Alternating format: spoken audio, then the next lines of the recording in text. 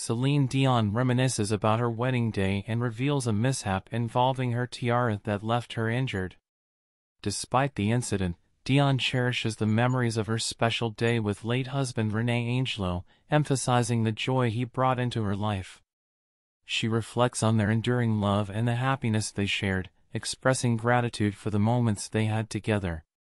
Despite the injury, Dion wouldn't change a thing about her wedding, as it remains one of the happiest moments of her life. Thanks for watching.